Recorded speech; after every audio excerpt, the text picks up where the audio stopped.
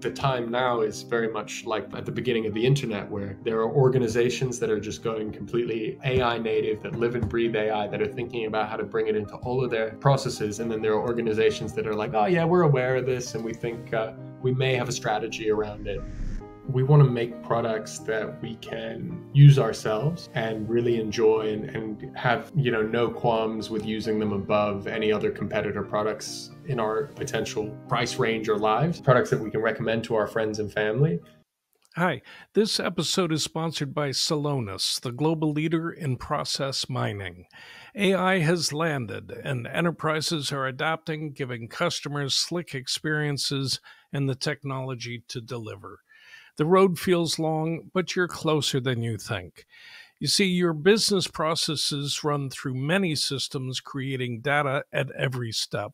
Celonis reconstructs this data to generate process intelligence, a common business language. With process intelligence, AI knows how your business flows across every department, every system, and every process. With AI solutions powered by Celonis, enterprises get faster, more accurate insights, a new level of automation, and a step change in productivity, performance, and customer satisfaction.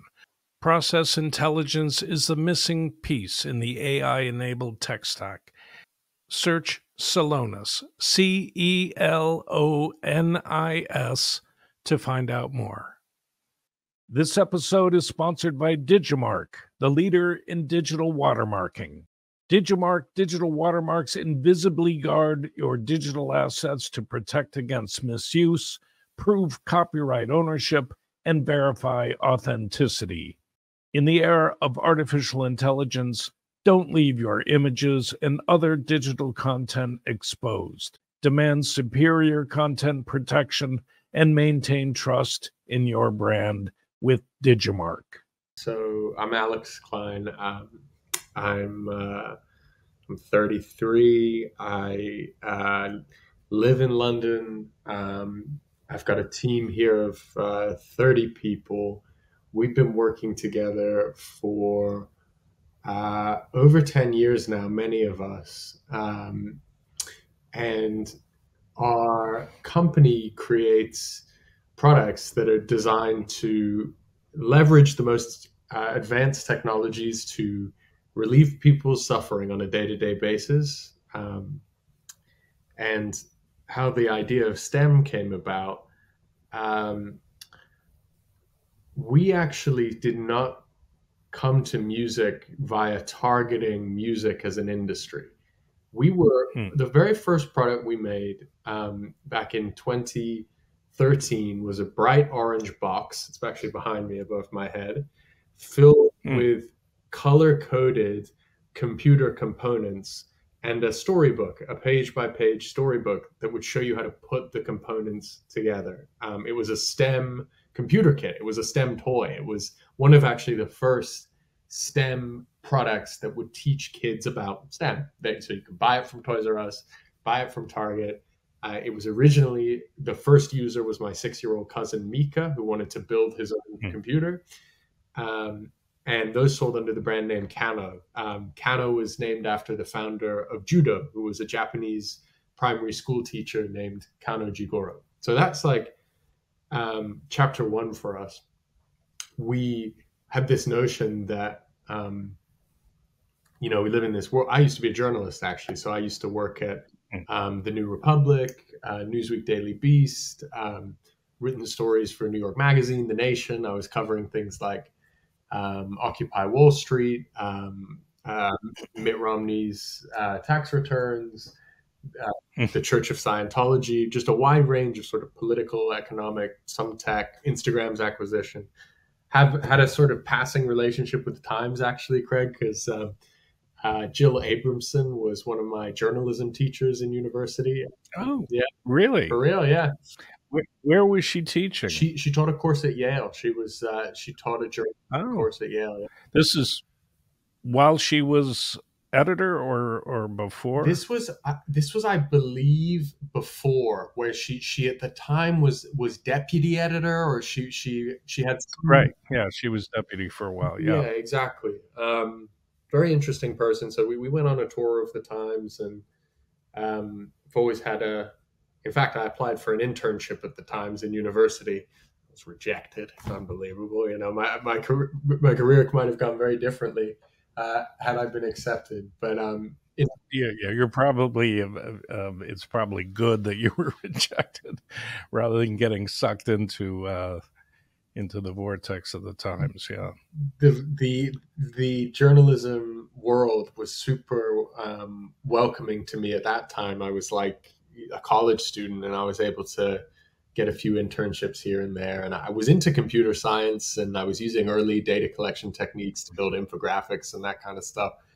Um, but I think the kind of spirit of like being a working journalist, I was at Tina Brown's Newsweek Daily Beast, kind of carried into STEM, you know, which was the idea that, well, what if you could build a technology product and a technology ecosystem where the idea wasn't just like you get delivered this and you just, it zombifies you. What if you could get a piece of technology that you could actually see how it worked and put the pieces together yourself and participate more in the technology that you use every day? And so that idea carried through to what eventually became the STEM player, which uses generative AI to generate the pieces, the puzzle pieces of any song you throw at it.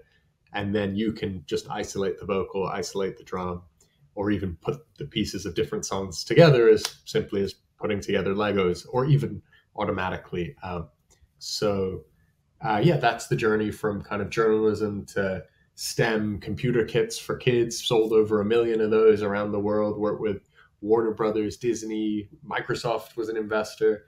And then 3 years ago, did our first music product, the STEM Player, which eventually became a collaboration with Kanye West. Kanye West. That's how a lot of people discovered the device. Yeah, I want to back up a little bit. The storybook STEM construction product. I mean, you know, I spent most of my adult life in China, and I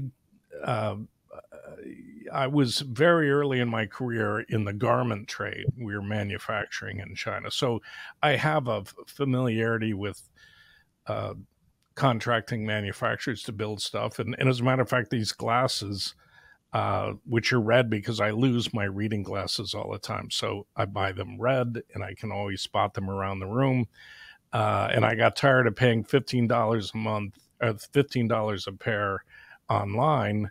And I went on Alibaba, found an eyeglass manufacturer, found one that had a style I liked, picked the color, and I bought a minimum order of 120 pair. So I've got eyeglasses for the rest of my life. But my point is that I'm kind of familiar with that. To me, is not a huge barrier, having an idea and then finding a manufacturer to make it physical. And I've done that, you know, as I said, in the garment trade and different projects in my life. But how, you know, that's not obvious to a lot of people. A lot of people see that as, you know, a lot of people have ideas, but actually manufacturing a product is beyond their imagination and capability. So how did you come about doing that? Yeah, it's a great point. I mean, at that time, so I'd come out of journalism. I'd gone to get a master's degree in Cambridge. So I was doing an MPhil in politics, maybe with a view to like going back and continuing writing in politics. And my cousin at the time was, you know, he'd been like a sort of tech forward internet guy for a while, journalism as well. He was like involved in the Telegraph, bringing the Telegraph to the internet, and he knew of this technology in Cambridge called the Raspberry Pi, which you might have heard of. Yeah, so he put me onto it, and then I sat down with Eben Upton, who had effectively invented the concept of the Raspberry Pi, taking a development board for mobile phone demonstration, basically a reference board, and redesigning the layout so that you could, you know, basically run a full operating system with full Linux distribution on it, and it had started selling like hotcakes, largely, I think, because people were doing something similar to what you did with the eyeglasses, but with sensors and buttons, buying those from, markets, from Alibaba, from the East, assembling their own sort of maker projects at home with the Raspberry Pi as the brain. So doing things like, making a like a submarine, like an autonomous submarine, making like a weather balloon with a camera in it and taking pictures of the Earth, and running Bitcoin miners and different clusters. And it was this whole sort of cottage enthusiast homebrew computer club situation. And there was this guy at the center of it called Eben. He was at Cambridge. I was at Cambridge. So my cousin was like, you should go talk to him. And I actually went to interview him, like, for a story. Like, I was going to pitch a story on this back to Newsweek. And I was just interested in it myself. And he shared with me all these challenges about, he basically, there's so much demand for this, but people have trouble understanding it. People have trouble getting into it. And sort of the success that they had manufacturing this, plus the challenge of accessibility that the product had, made me think, like, I didn't really know what I was going to do next. I was like, well, what if, and my cousin was like into the idea and into working with me on it. And, he had a bit of capital.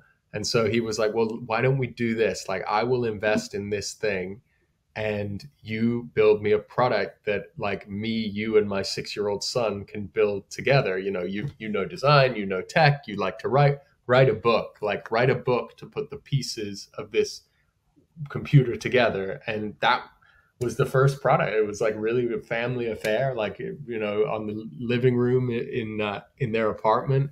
Met up with friends, showed it to them. I was introduced to this Israeli guy who had operations experience from a company called Keter, an injection molded plastic chair company in Israel.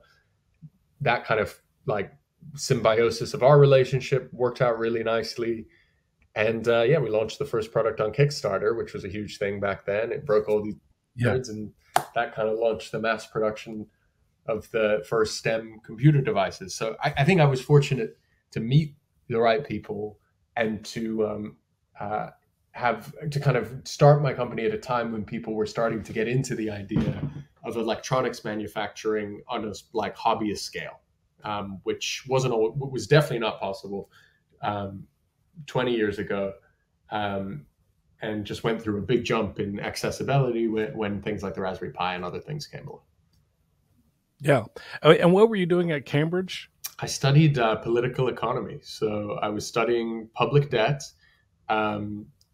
Treasury, the US Treasury, the UK Central Bank, and the kind of relationship between high levels of securitized public debt in what were called at the time developed economies, and growing levels of socioeconomic inequality in society, and looking to see if I could gain enough of an econometric understanding of the two phenomena to make an argument that they were connected. So it was sort of deep economics research, which around a sort of counterintuitive theme that, like, greater public debt equals greater inequality, when typically it was thought at the time, well, you take on a big public debt to equalize society, have a welfare state and system that gives everyone a safety net and a fair starting point.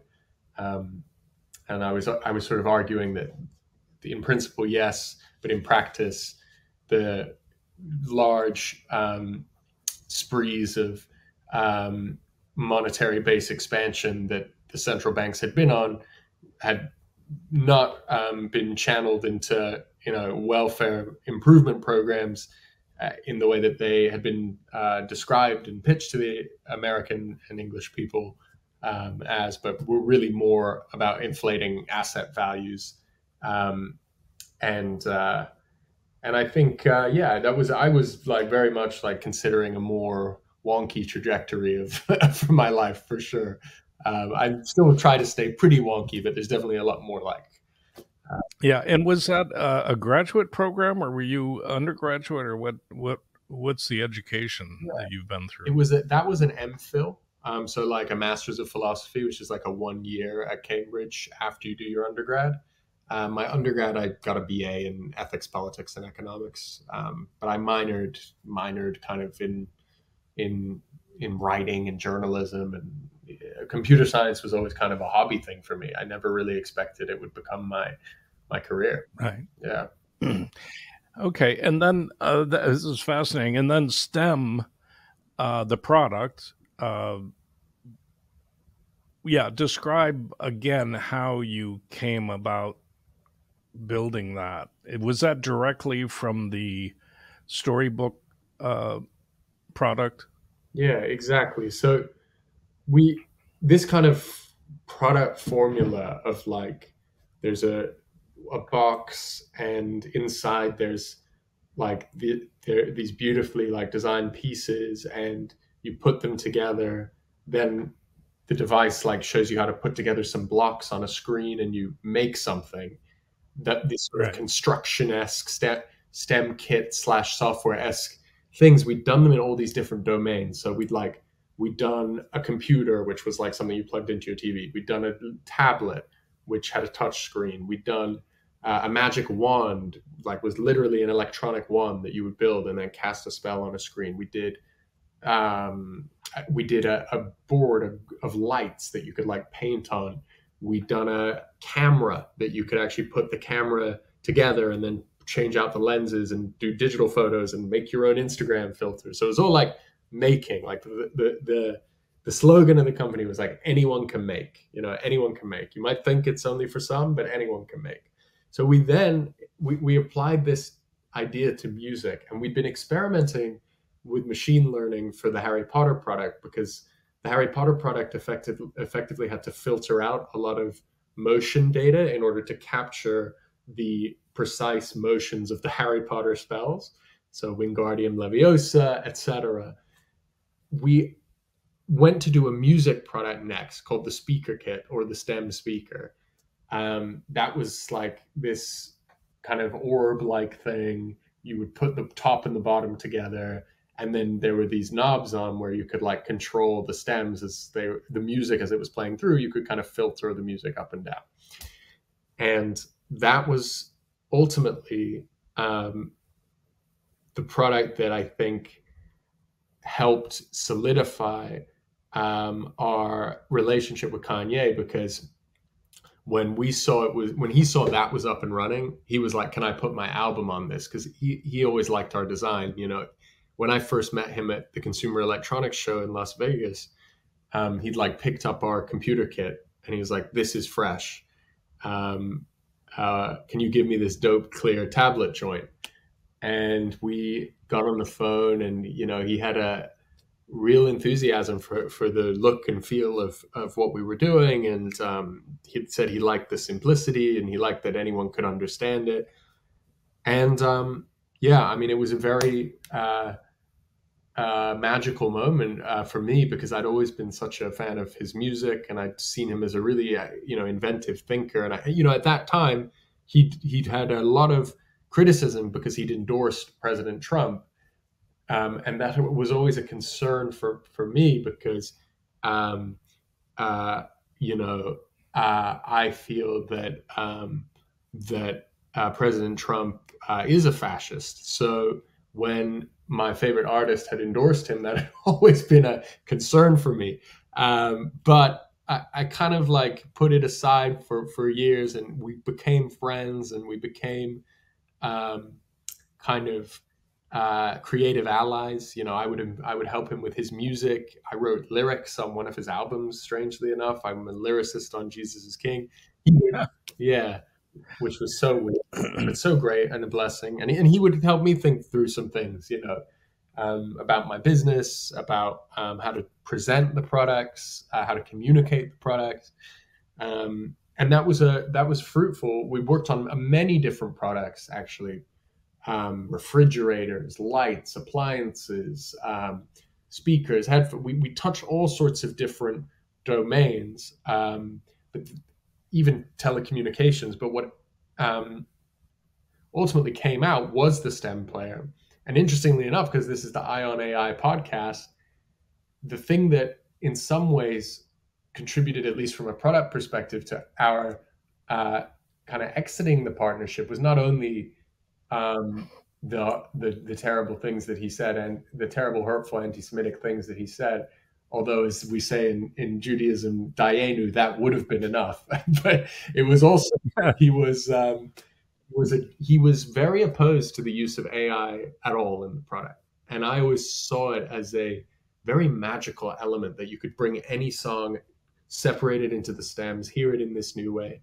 His view was it should be just Kanye music on my stem player, and that to me was kind of a place where we started to, you know, kind of move apart. I remember one quote recently that I heard was that the time now is very much like the time at the beginning of the internet, where there are organizations that are just going completely AI native, that live and breathe AI, that are thinking about how to bring it into all of their processes. And then there are organizations that are like, oh, yeah, we're aware of this and we think we may have a strategy around it. It's very similar at the beginning of the internet. And I think we were just, we'd like to believe we're in the right camp in thinking that something truly transformative has occurred in the, certainly as you put it, the applications of the fundamental research.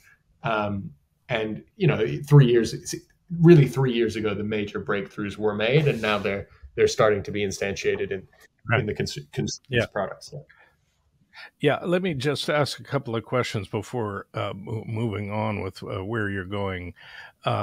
Just for listeners, the product on the shelf behind you, the STEM in that product is the acronym for science, technology, engineering, and mathematics. Mm-hmm. But the STEM in the STEM player refers to is a musical term, right? I don't. Is it one instrument or one group of instruments or sounds within a larger? Yeah, the composition. Maybe I can even share my screen here. Is that within the rules of the podcast? Yeah, sure. Yeah, go for it. But the stems of songs are the pieces of the songs. They're the ingredients. So the vocal, the drum, the bass, the instrumental. Those are the stems. And so our technology allows you to split any song into those pieces and hear them independently. So you get the basic idea, which is if you go to stem.tech, you can hear the vocals, the drums, the bass, the instrumental of any song, either by itself or in combination with the others in any way you choose. So it makes the music a deeper listening experience. And also, we can get to this maybe later, it also allows for songs to be combined in new ways. Yeah, and is that using some machine learning algorithm to separate the channels? I've talked to people on birdsong, for example. I did an episode on isolating individual bird songs within a cacophony of the forest. Yeah, so the problem of what's called in audio like source separation is basically the same in those two instances. You're looking to, the audio comes into your ears, and there's just millions, billions, depending on what scale you're looking at, of different frequencies that are all intersecting, but certain human recognizable things do cluster around certain frequencies. So, for example, voices tend to be of a higher frequency than percussive elements or bass elements in a song. The bird songs of a particular species of birds may cluster around a similar recognizable set of frequencies. So source separation has actually been a thing for like 50 years, even since like radio was around. Like I'm getting this radio stream in. Can I just, in an analog way, filter out the signals and get kind of different bands of the audio, and even like security and radar based there's security and radar applications of some of the same technologies. The big change came really in the last 3 years to source separation when generative machine learning techniques were applied, effectively supplementing the weaknesses of traditional signal-based source separation, which is, to your ear, a machine just from an analog perspective filtering out a particular band of frequencies, even if that band dynamically changes with a bunch of subsequent parameters, your ear will categorize as a voice just ranges of frequencies that are more nuanced and subtle than can be picked up by just a brute forced sorting algorithm. So the generative approach is basically to start with source separation and then use tagged data, so data that's been tagged as vocals, drums, bass, or instrumental, or I guess as a finch, a skylark, or to supplement and actually fill in what's missing out of those analog separated stems. And techniques even from the synthesis of voice, like Google's WaveNet architecture, which is now used in most voice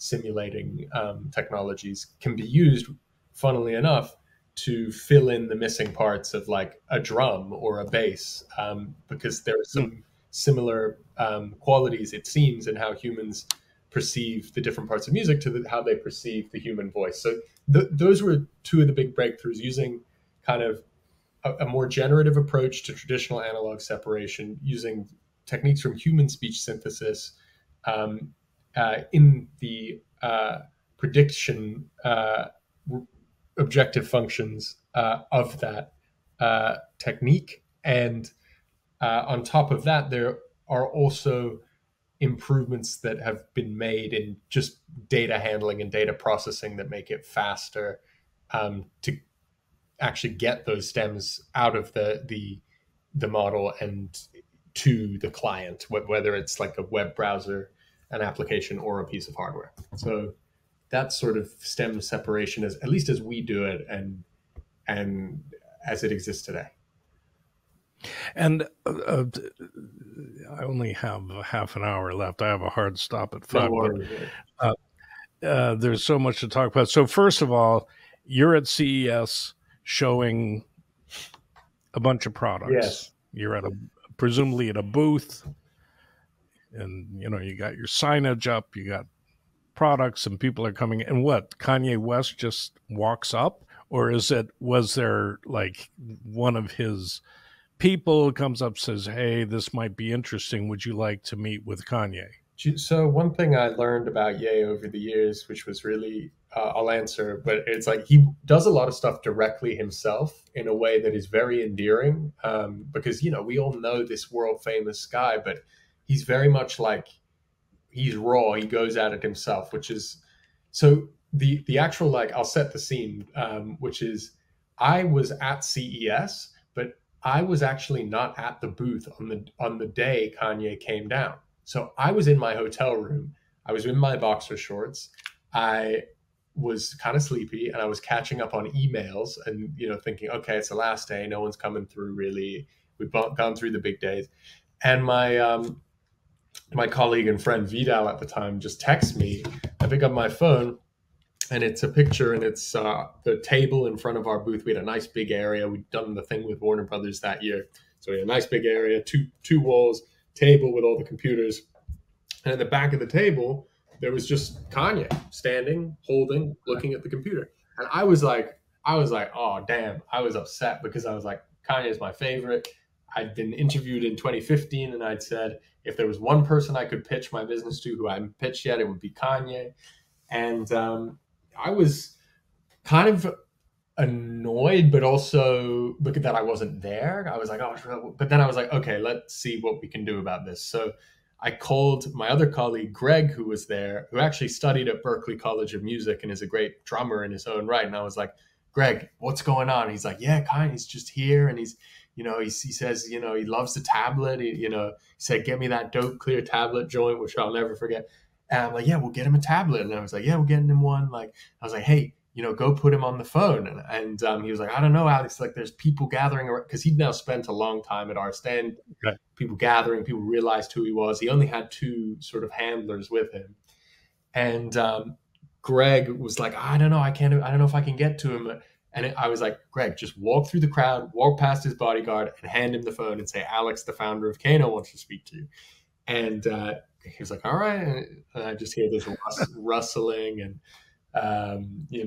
I hear this like kind of voices in the background, and I hear Greg's voice, and then I hear more rustling, and I hear like, hello.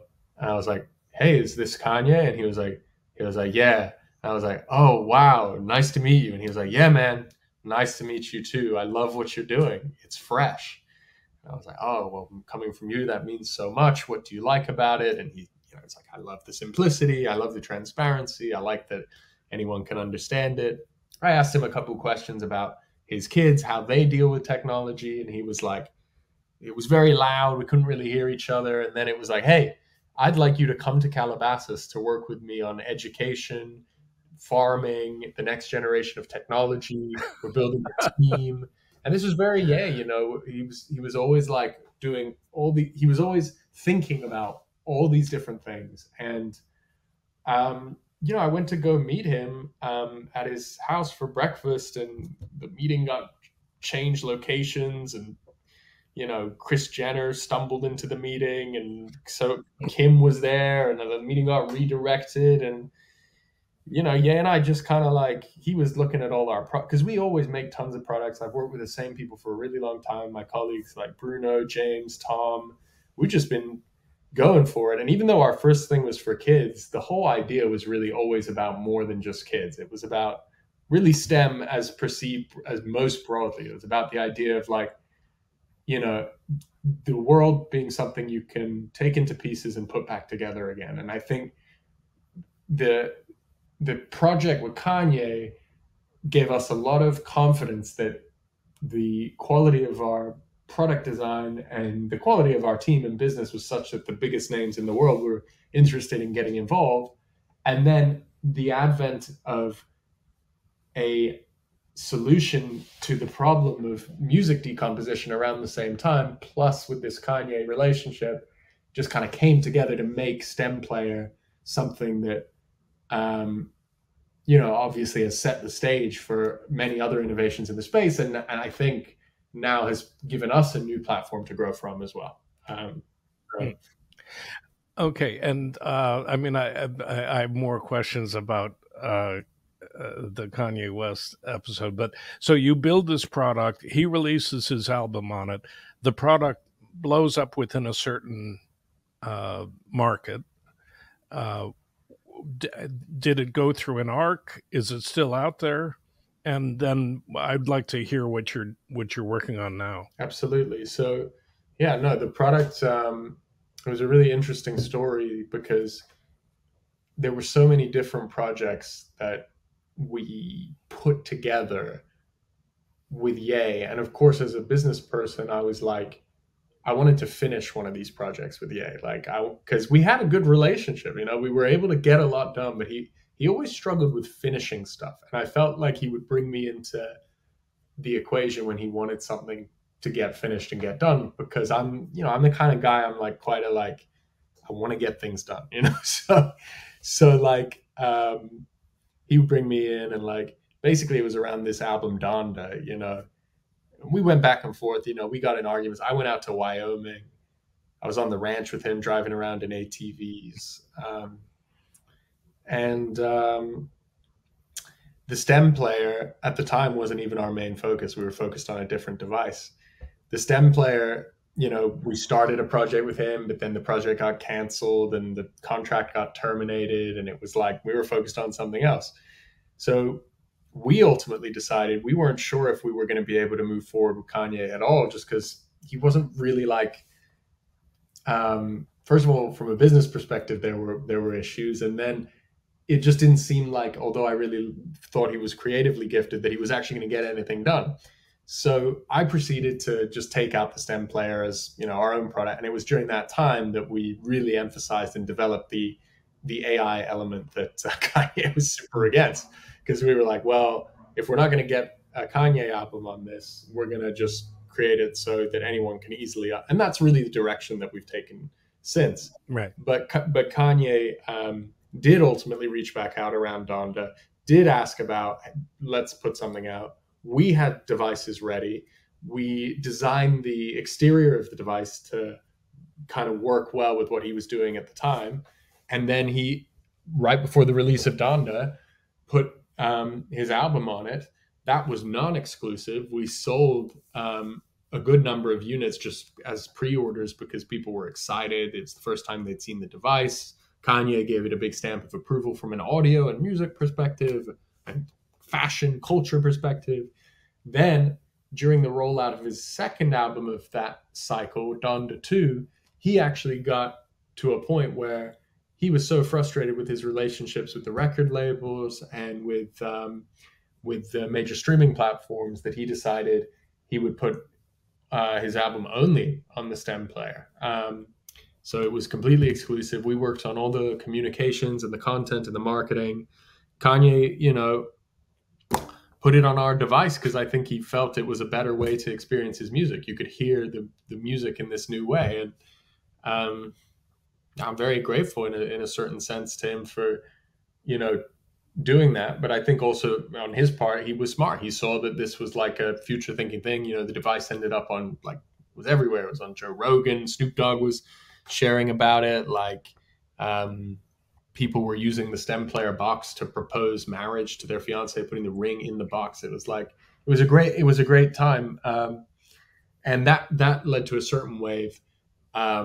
We ultimately had to dissolve the partnership, but the stem player continued to sell.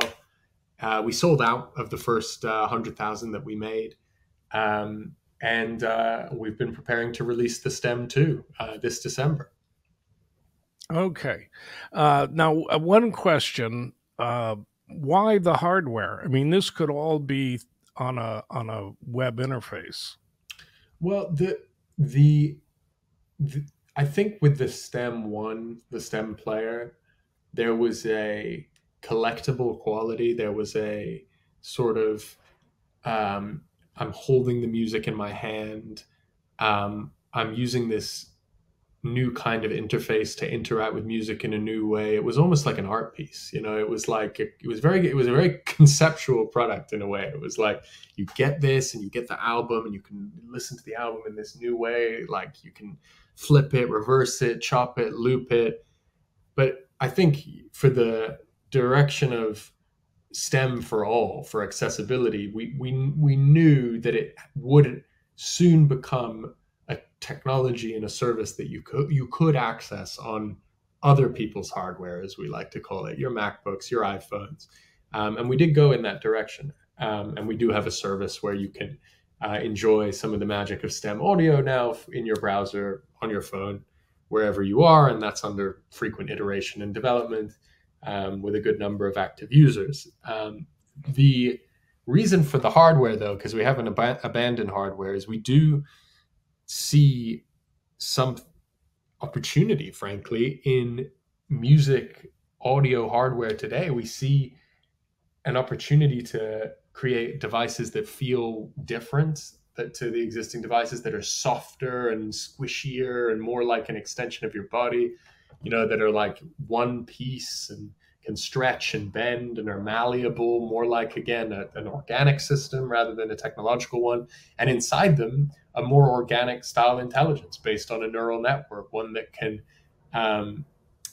take what you love to listen to from the Bluetooth stream or even directly on the device and augment it and transform it just subtly. So you're still listening to the Beatles or the Beach Boys or Playboi Carti or Little Dirk, but you're being introduced to new music because it's being mixed in. A stem is actually being mixed in. And we see that as a new form of music discovery enabled by AI, and actually a new way for music to be monetized. So that's probably the last reason. From a monetization perspective, the whole music industry is like pretty janky right now. Stuff is not working. The pie has not expanded enough, and everyone's just competing for space on these tiny little squares on this tiny little bigger square. We think if you can make a speaker and a headphones connected to the internet where you can experience music in a really unique, transformative way, artists are going to want to distribute music to those devices as well as these ones that everyone else has. And consumers may be willing to pay a premium to hear music in this new format, which brings you closer to the music on these new devices. Do you have one of the STEM players within reach, just so that I've seen them, but I'm not sure everybody listening has? Open it up here. And then on it.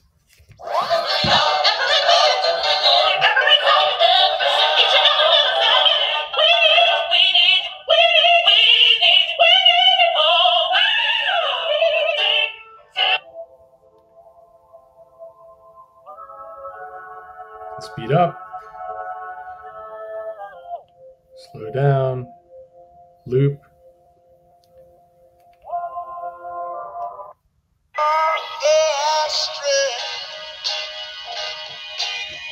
Stretch my hands to you.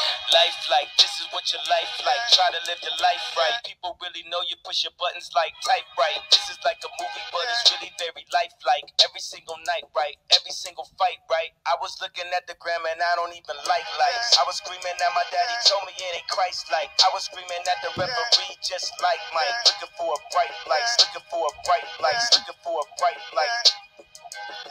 Bad like an effect. Yeah, that's fascinating. And the new one, so you're working on a new iteration? Yes. So without revealing too much about the new one, so with this device, the music comes loaded on it, and if you want to add new music to it, you have to take the cable, plug it in, and plug it into a computer, and then you can access that web interface where you can manage the content on board, add your own music to it. But we really want, with the next device, to remove that umbilical cord to the existing ecosystem. So the STEM 2 will be slightly larger, but it will also be a Bluetooth speaker with a much louder, just gorgeous sound. I think better sound from our ears perspective, and also we had some amazing artists work on it. The nicest, fullest sound profile in a very unique form factor that you can put your existing music onto via Bluetooth.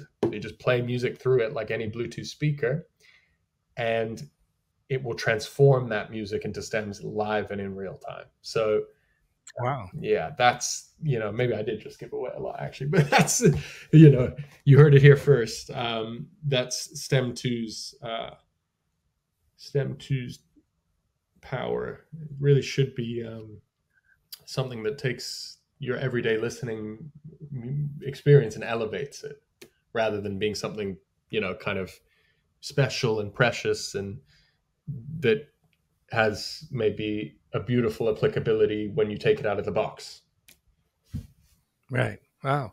And so is the AI in it? Are you building, because so much is happening? Certainly since this first iteration, are you using any of that new technology? The sort of the conversational interface, for example, or other forms of generative AI? Yeah, I mean, there's many forms of AI, but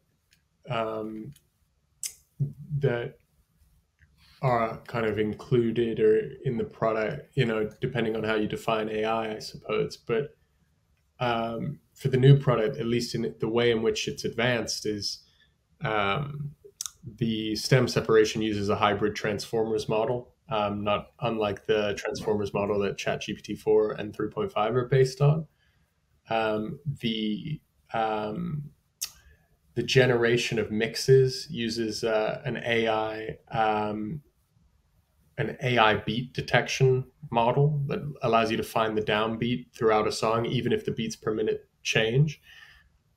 We use machine learning, deep learning techniques to filter through your library to find songs that will match together and will mash up and sound good together.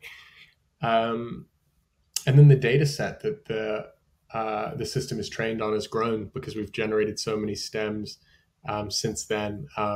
We haven't performed a new training yet, but we do anticipate that. Maybe I shouldn't say even we anticipate. We're interested to see what happens when we perform that new training. We're hopeful, and it will produce even better audio. Yeah, and this is a consumer electronic device. I mean, that's your target market, but it looks to me as though it would have traction in the music production industry. Are you working on both sides, or are you solely focused on consumer? I think we want to make products that we can use ourselves and really enjoy and have no qualms with using them above any other competitor products in our potential price range or lives. Products that we can recommend to our friends and family. Some of our friends and family, just because of the nature of what we do, they are music people, they are music producers, but I think we're careful. It can be very tempting to go too far down the road of building features that over complicate an experience if you're primarily thinking about producers. We really want the experience to be simple, elegant, and deep, but not so deep that we lose people along the way. We really want it to be like a 6-year-old can pick this up and just enjoy it right away, and it becomes their go-to music device. Yeah. I mean, I'm just thinking, I'm getting old. I'm hard of hearing.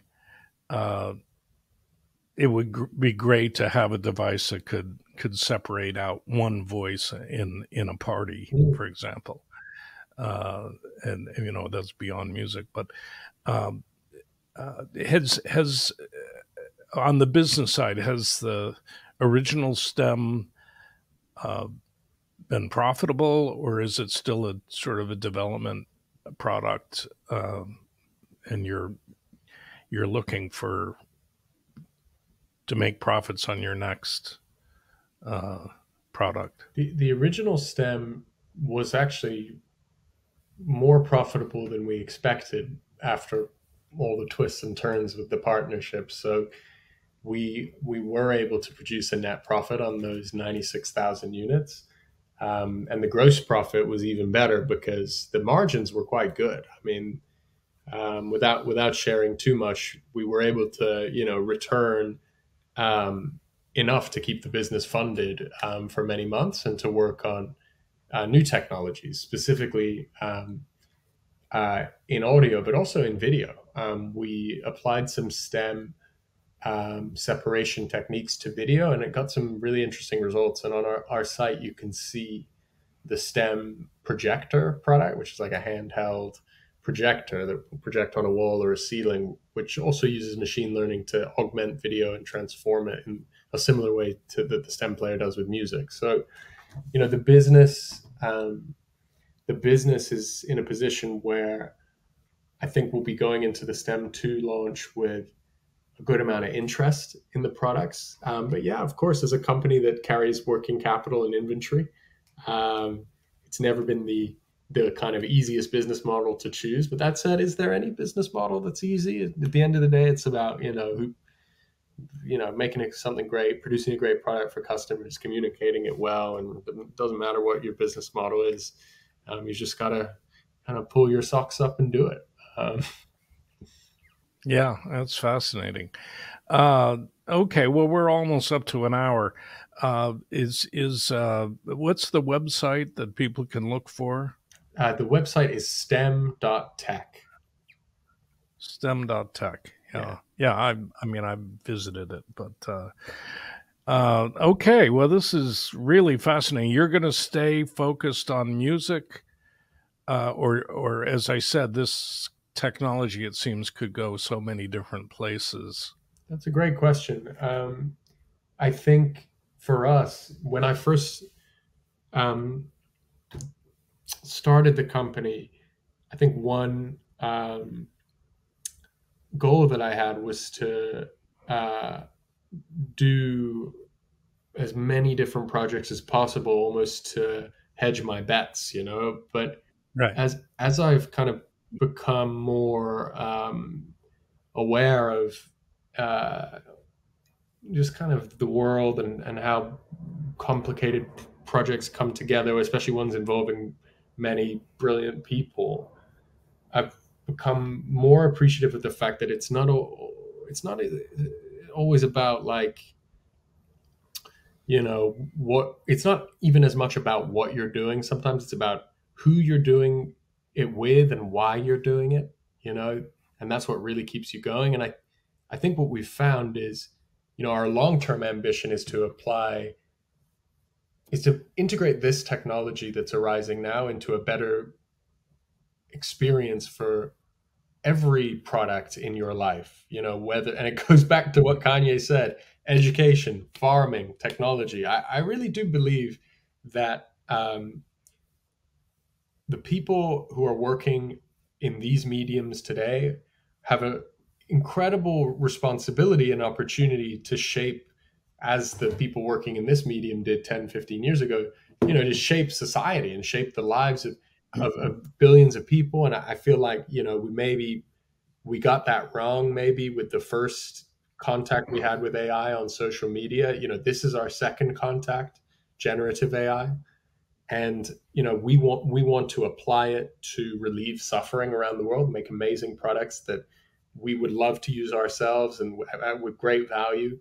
But I think we're focused on music and audio because we see a problem set there that, if solved, will unlock so much productivity, so much joy for so many people that can be our foundation to build to video, to build Right. to cellular. So yeah, for the next three years, I think you'll see us pretty much exclusively in the kind of music space. And that's a pretty intentional focus to build a foundation for the future. Hi, this episode is sponsored by Celonis, the global leader in process mining. AI has landed, and enterprises are adapting, giving customers slick experiences and the technology to deliver. The road feels long, but you're closer than you think. You see, your business processes run through many systems, creating data at every step. Celonis reconstructs this data to generate process intelligence, a common business language. With process intelligence, AI knows how your business flows across every department, every system, and every process. With AI solutions powered by Celonis, enterprises get faster, more accurate insights, a new level of automation, and a step change in productivity, performance, and customer satisfaction. Process intelligence is the missing piece in the AI-enabled tech stack. Search Celonis, Celonis, to find out more. This episode is sponsored by Digimarc, the leader in digital watermarking. Digimarc digital watermarks invisibly guard your digital assets to protect against misuse, prove copyright ownership, and verify authenticity. In the era of artificial intelligence, don't leave your images and other digital content exposed. Demand superior content protection and maintain trust in your brand with Digimarc.